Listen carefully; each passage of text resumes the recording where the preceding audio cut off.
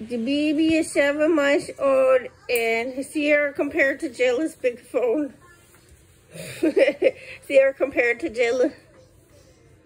Hey, what a cutie pie. 7-month-old Quinning baby.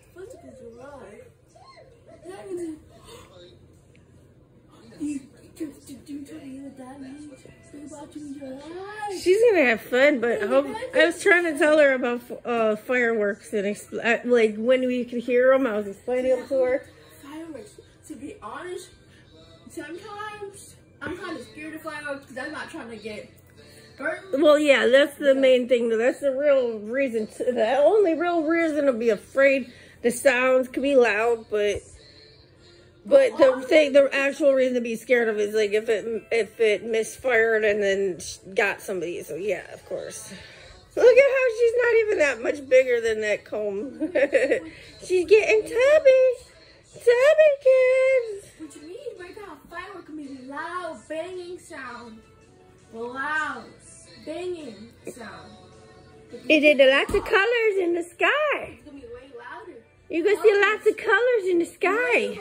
Maybe a little bit of blue just by itself or green. You never know. It's gonna be beautiful. Yeah. If it gets too loud for you, and if you know what to do, if it's loud and annoying and you can't stand the sound, cry. No. Okay. Well, no, I can't. Yeah. Yeah, exactly. Well, that's her way of telling us, like, she wants something or doesn't want something or whatever. What's on your face? Okay, got it. She had pizza and chicken today. So. And Boz, and she had, the instant breakfast stuff a little bit. Because it's got vitamins and it's healthy. We're going to have 4th of July. I'm telling you, 4th of July. The reason why we have 4th of July is Independence Day. We celebrate. It's about our country having independence from other countries, but it seems like, I don't know. I don't know. Being in America, because we live I just have to stay positive. That's all you do. Okay? And the reason how we do that is sometimes we have barbecue. I don't think that's gonna happen. But maybe fireworks in the backyard. Wow. Goodness. Let me look at the calendar exactly. I know it's next week. Well, if the 1st is Monday, then that would mean it would be a Thursday. So because I don't know if we're gonna have, most likely we'll probably get fireworks soon.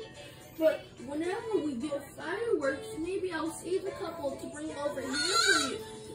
Stop. Well, we'll figure out what we're going to do and stuff. We're going to have fire.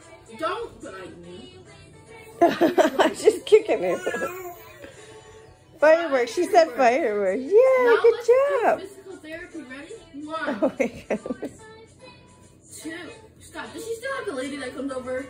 Oh no, her visiting nurse. They only do that for so long with 1, preemies.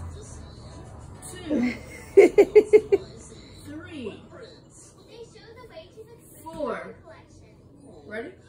5. Now we'll do it again. 1, 2, 3, 4, 5. You have exercise. Listen, I don't know what you're gonna have, but like every other student, you're probably gonna have speech. You can have speech, you can have PT and OT. And speech is when they pronounce words, like say cat, dog, like that. And you do homework, not homework, but you do work. Well, she'll get homework eventually, but you guys get to help.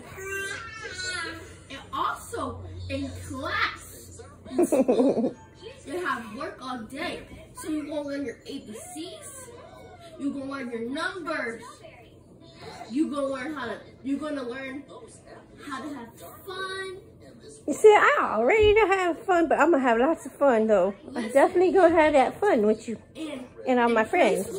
And in kindergarten, nap time. Nap time. Not done. So that means you have to go to sleep on time and don't be a brat. Okay?